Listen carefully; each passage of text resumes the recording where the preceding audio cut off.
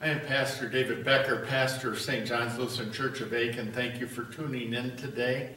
Thanks also to KKIN Radio for broadcasting this service. It's also available online at stjohnAitkin.org. That's stjohnaitkin.org. At the present time, we are holding in-person services at 9 a.m. on Sunday mornings. On this, the seventh Sunday of the Epiphany, we make our beginning in the name of the Father, and of the Son, and of the Holy Spirit. Amen. Beloved in the Lord, let us draw near with a true heart and confess our sins unto God our Father, beseeching him in the name of our Lord Jesus Christ to grant us forgiveness. Our help is in the name of the Lord, who made heaven and earth. I said, I will confess my transgressions unto the Lord, and you forgave the iniquity of my sin. We now confess our sins. O Almighty God, merciful Father, I, a poor, miserable sinner, confess unto you all my sins and iniquities with which I have ever offended you, and justly deserved your temporal and eternal punishment. But I am heartily sorry for them and sincerely repent of them. And I pray you of your boundless mercy, and for the sake of the holy, innocent, bitter sufferings and death of your beloved Son, Jesus Christ, to be gracious and merciful to me, a poor sinful being. Upon this your confession, I, by virtue of my office as a called and ordained servant of the Word, announce the grace of God unto you. And in the stead and by the command of my Lord Jesus Christ, I forgive you all your sins in the name of the Father, and of the Son, and of the Holy Spirit. Amen. Be still before the Lord, and wait patiently for him. Fret not yourself over the one who prospers in his way. Fret not yourself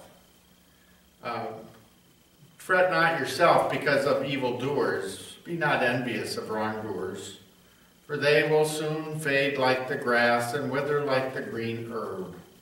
Trust in the Lord and do good, dwell in the land and befriend faithfulness. Delight yourself in the Lord, and he will give you the desires of your heart. Commit your way to the Lord, trust in him, and he will act. Glory be to the Father, and to the Son, and to the Holy Spirit, as it was in the beginning, is now, and will be forever. Amen.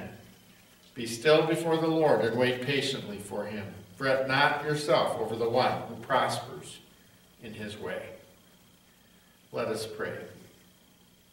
O God, the strength of all who put their trust in you, mercifully grant that by your power we may be defended from all adversity. Through Jesus Christ, your Son, our Lord, who lives and reigns with you in the Holy Spirit, one God, now and forever. Amen. Our first reading, our Old Testament lesson, comes from the book of Genesis, chapter 45, and I'll begin at the 3rd verse. Joseph said to his brothers, I am Joseph. Is my father still alive? But his brothers could not answer him, for they were dismayed at his presence. So Joseph said to his brothers, Come near to me, please. And they came near, and he said, I am your brother Joseph, whom you sold into slavery, sold into Egypt. And now, do not be distressed or angry with yourselves because you sold me here. For God sent me before you to preserve life. For the famine has been in the land these 2 years, and there are yet 5 years in which there will be neither plowing nor harvest. And God sent me before you to preserve for you a remnant on the earth, and to keep alive for you many survivors. So it was not you who sent me here, but God. He has made me a father to Pharaoh, and Lord of all his house, and ruler over all the land of Egypt. Hurry and go up to my father and say to him, Thus says your son Joseph, God has made me Lord over all Egypt. Come down to me, do not tarry. You shall dwell in the land of Goshen, and you shall be near me, you and your children, and your children's children, and your flocks, and your herds, and all that you have. There I will provide for you, for there are yet 5 years of famine to come, so that you and your household and all that you have do not come to poverty. And now your eyes see, and the eyes of my brother Benjamin see, that it is my mouth that speaks to you. You must tell my father of all my honor in Egypt, and of all that you've seen. Hurry and bring my father down here." And then he fell upon his brother Benjamin's neck and wept. And Benjamin wept upon his neck. And he kissed all his brothers and wept upon them. After that, his brothers talked with him.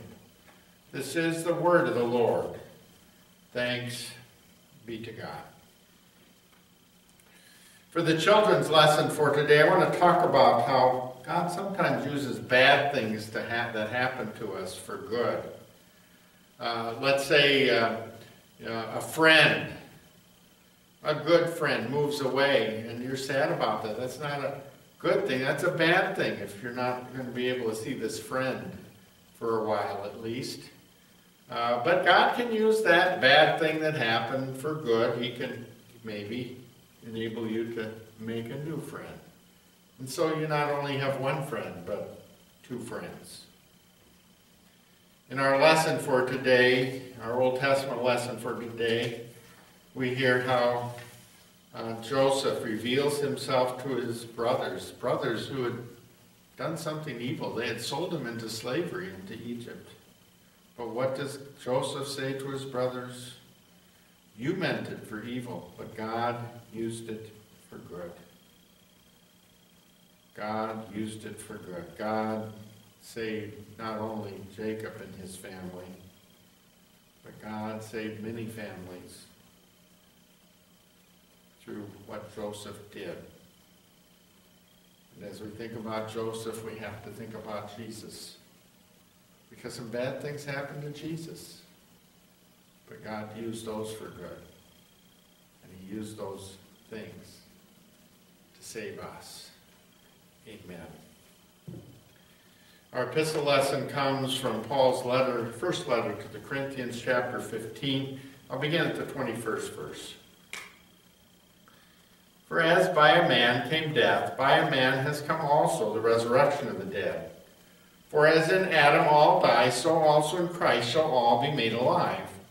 But each in his own order. Christ the firstfruits, then at his coming those who belong to Christ. Then comes the end, when he delivers the kingdom to God, the Father, after destroying every rule and authority and power. For he must reign until he has put all his enemies under his feet. The last enemy to be destroyed is death. Why am I in danger every hour? I protest, brothers, but by my pride in you, which I have in Christ Jesus our Lord, I die every day. What do I gain, if humanly speaking? I fought with beasts at Ephesus. If the dead are not raised, let us eat, drink, for tomorrow we die. Do not be deceived. Bad company ruins good morals. Wake up from your drunken stupor, as it is right, and do not go on sinning. For some have no knowledge of God. I say this to your shame. But someone will ask, how are the dead raised? With what kind of body do they come?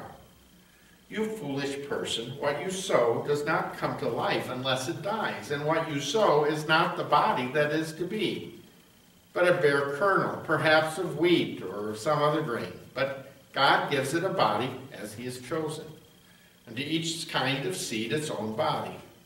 For not all flesh is the same, but there is one kind for humans, another for animals, another for birds, and another for fish. There are heavenly bodies and earthly bodies, but the glory of the heavenly is of one kind, the glory of the earthly is of another.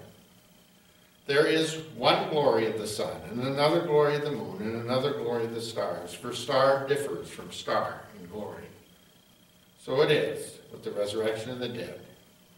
What is sown perishable, what is raised is imperishable. This is the word of the Lord. Thanks be to God. Our gospel lesson comes from the Gospel of St. Luke, chapter 6. Begin at this 27th verse. Jesus said, "But I say to you who hear, love your enemies. Do good to those who hate you. Bless those who curse you.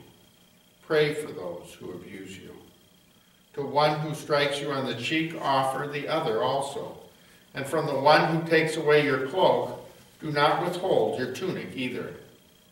Give to everyone who begs from you, and from one who takes away your goods, do not demand them back. And as you wish that others would do to you, do so to them. If you love those who love you, what benefit is that to you? For even sinners love those who love them. If you do good to those who do good to you, what benefit is that to you? For even sinners do the same. And if you lend to those from whom you expect to receive, what credit is that to you? Even sinners lend to sinners to get back the same amount. But love your enemies and do good and lend, especially expecting nothing in return. And your reward will be great, and you will be sons of the Most High. For he is kind to the ungrateful and the evil. Be merciful, even as your Father is merciful. Judge not, and you will not be judged. Condemn not, and you will not be condemned. Forgive, and you will be forgiven. Give, and it will be given to you. Good measure, pressed down, shaken together, running over, will be put into your lap. For with the measure you use, it will be measured back to you. This is the gospel of the Lord. Praise be to thee, O Christ. We now confess the Apostles' Creed.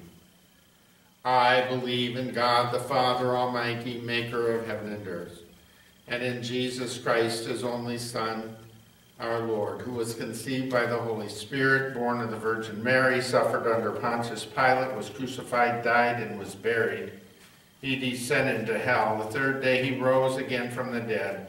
He ascended into heaven and sits at the right hand of God the Father Almighty. From thence he will come to judge the living and the dead. I believe in the Holy Spirit, the holy Christian church, the communion of saints, the forgiveness of sins, the resurrection of the body, and the life everlasting. Amen. Once again, I'm Pastor David Becker of St. John's Lutheran Church of Aitkin. Thank you for tuning in today. Our text for our consideration comes from our Old Testament, actually is our Old Testament lesson for today, Genesis chapter 45, verses 3 to 15, of which I just want to read the following. Joseph said, I am your brother Joseph, whom you sold into Egypt. And now do not be distressed or angry with yourselves because you sold me here. For God sent me before you to preserve life. For the famine has been in the land these 2 years, and there are yet 5 years in which there will be neither plowing nor harvest. And God sent me before you to preserve you, for you, a remnant on earth, and to keep you alive. For you, many survivors. So it is not you who sent me here, but God. He has made me a father to Pharaoh, the Lord of all his house, and ruler over all of the land of Egypt. Hurry and go to my father and say to him, Thus says your son Joseph, God has made me Lord over all Egypt. Come down to me, do not tarry. You shall dwell in the land of Goshen, and you shall be near me, you and your children, and your children's children, and your flocks, your herds, and all that you have. Here ends the reading of our text. There are a couple of idioms, or should I say expressions that we might use that could describe what's happening in our text. One is the expression, having to eat humble pie. That's what you do if you have to apologize for a mistake you've made. The other expression is this, going to someone with hat in hand. That's what you have to do when you go to someone with more power than you and have to ask them for a favor.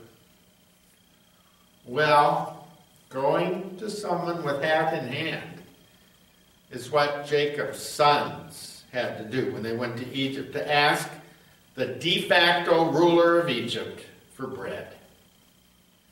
Their family needed that bread to survive because there was a famine in the land. They had heard that there was bread in Egypt, so they went with hat in hand to ask for bread. Little did those brothers know, the de facto leader of Egypt was their own little brother. The little brother they had sold into slavery years ago. The little brother they thought was dead. When they got there, they didn't recognize their brother. He was now an adult, not a little kid. He was also dressed in the style of the Egyptians, not in the style that they were used to. Prior to our text, their brother had tested them to see if they were the same mean brothers who had sold him into slavery, or if they had somehow changed. Well, you can read about that later in your own Bibles at home. They had changed. But still, they had sold him into slavery. That was after they had thrown him into a hole with the idea that they would murder him. And that's what they were going to do too, murder him, that is until they realized that they could make a profit by selling the boy into slavery. Well, that was way back then. Then they were the ones in power and their little brother was powerless. Now, the tables were turned. Their little brother was the one with all the power. What would their little brother do? Would he exact revenge for what they had done to him? Or would he give them the bread that they needed to survive? Life or death? Bread or revenge? That was the choice their little brother had. He chooses to give them bread, but not before he reveals his true identity. He says to them, I am your brother Joseph, who you sold into Egypt. They had come to Egypt so that they could eat bread. But first, they would have to eat humble pie. When Joseph made his announcements, the brothers probably were wondering, what is this little brother of ours going to do to them? So many years before, they had been so mad at Joseph. They were frustrated that he was their father's favorite. So they decided to kill him.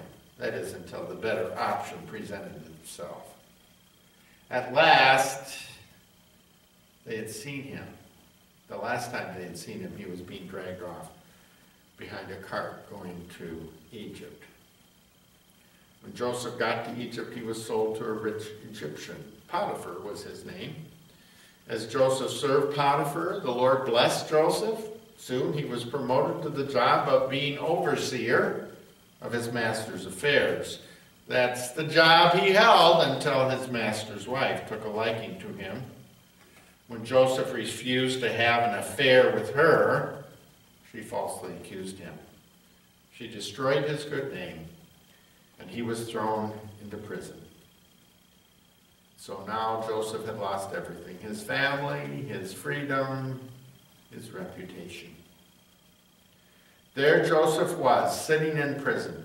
There he had made friends with a couple of his fellow prisoners who had worked for Pharaoh, the true ruler of Egypt. Those two fellow prisoners had both had dreams that Joseph correctly interpreted. One of the two were restored to his previous position at Pharaoh's side, promising to do something to get the innocent Joseph out of prison. Well, he didn't keep his promise, at least right away. The day would come, however, when Joseph was brought before Pharaoh. Pharaoh was the one who had had a dream this time, a dream which no one could interpret. That's when Joseph's former fellow prisoner, remembered how Joseph had correctly interpreted his dream and the other guy's dream. When Pharaoh told Joseph about his dream, Joseph knew what it meant. There would be 7 years of plenty, followed by 7 years of famine. After Joseph told Pharaoh the meaning of his dream, he was bold to suggest that they store up food from the good years, which could be used in the bad years. Pharaoh liked the suggestion so much that he appointed Joseph to oversee all of this. In fact, Pharaoh made Joseph the de facto leader in the land. That's why Joseph is the one his brothers had to come to with hat in hand asking for bread. And when they found out that he was really their brother, As I have already said, Joseph did not exact revenge. That's because he knew God can use bad things that happen for good. And God used the bad things that happened to Joseph to save a whole bunch of people, including the chosen people, Jacob and his family. Of course, as we think about all this, we have to remember there are times when we, like Joseph's brothers, we mistreated others. Maybe we never threw them down into a hole so that we could figure out how we're going to murder them, but we have been so frustrated with them that we wish they were dead. There have also been times when we have been in the place of Joseph, someone has come to us with hat in hand, ready to eat humble pie, asking us to forgive them. It's sad to say sometimes we don't. For these sins, for all our sins, when we stand before our God, we are the one that must eat humble pie. God has every reason to exact revenge against us for all our sin, but what does he do? He did more than give us bread. He gave his own son to die for us and for our sin. Like Joseph, a lot of bad things happened to him, but God used it all for good. He used it to save a whole bunch of people, including you and me. Amen. And now may the peace of God, which surpasses all understanding, keep your hearts and your minds in Christ Jesus. Amen. We pray. O Lord, your servant Joseph endured hardship and struggle, yet believed it would come to good. Give us such tested faith and bring all things to completion according to your purposes in Christ, the new Adam, who has brought hope to the world. Lead all pastors, missionaries, and church workers in faithful service to your people with compassion and love. Bless every place where we hear your word and serve our neighbor in Christ's name. Help all parents who have brought their children to Christ in the waters of holy baptism, also to bring them faithfully to worship services, so that Jesus may continue to take them in his arms and bless them through his word. Let your love have its way with us, Lord. Lead us to expect no self-interested reward, but to love our enemies and serve those in need. Put an end to all bitterness and strife. Let forgiveness reign between each of us, even as Christ's blood covers our sins before your heavenly throne. Uphold civil authority and those responsible to you for the welfare of our nation, state, and community. Help them steadfastly to pursue the cause of justice and protect life from beginning to natural end. Guard all first responders and protect those who defend us here and abroad.